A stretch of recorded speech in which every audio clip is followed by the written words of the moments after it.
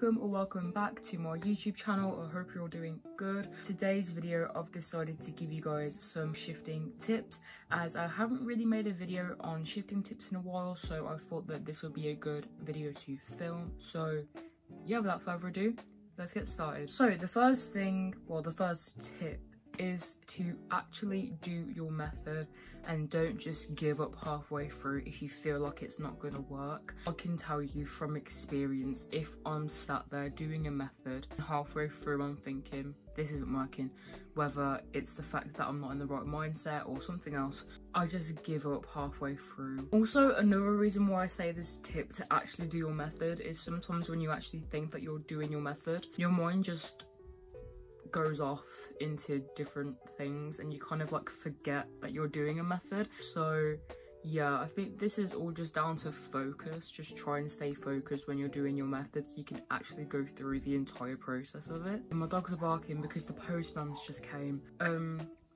Yeah, anyway, why are there so many people coming to the door? Anyway, the next tip, which I think I might have said in a video previously, whenever you are wanting to shift and you have a specific DR that you want to shift to, kind of like, what's the word?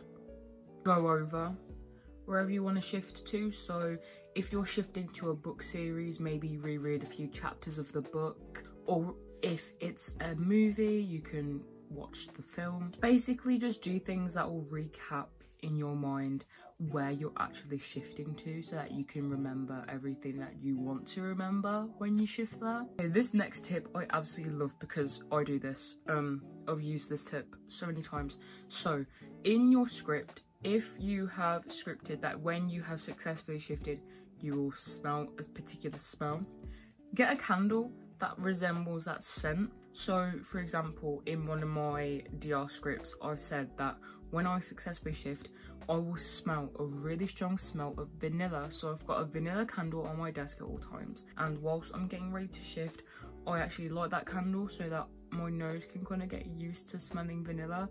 I hope that makes sense.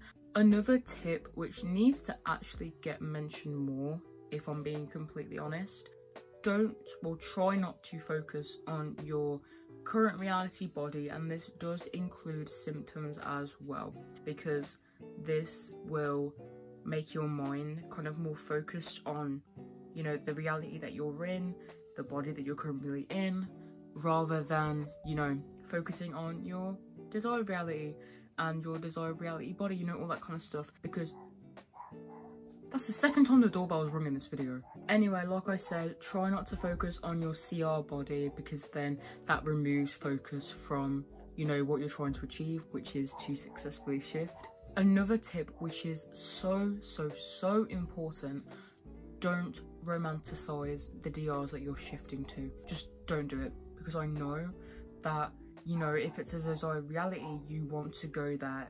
Like, you put it on a pedestal, if that makes sense. So you imagine yourself being here and your DR being there, when in reality they should be on the same level. A thing that can help you to not romanticize your DR is to try and romanticize your CR a little bit more.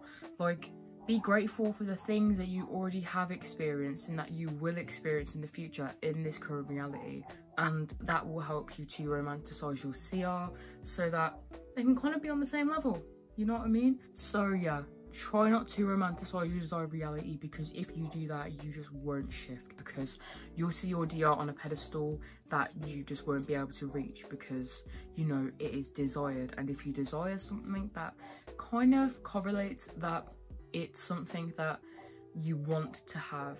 I do have a video all about like desired reality, whether to call it desired or not. It links well with this tip, so I'll leave it in the description or in the eye above if you want to go watch that, if you want a bit more detail. Another tip which I haven't heard a lot of people mention before, so I've decided to put it in this video: when you are scripting for whichever DR you want to shift to, add a familiar person into this script. So whether it be a family member, a friend, a pet, anyone that is familiar to you, add them in, because it gives that reality a sense of familiarity.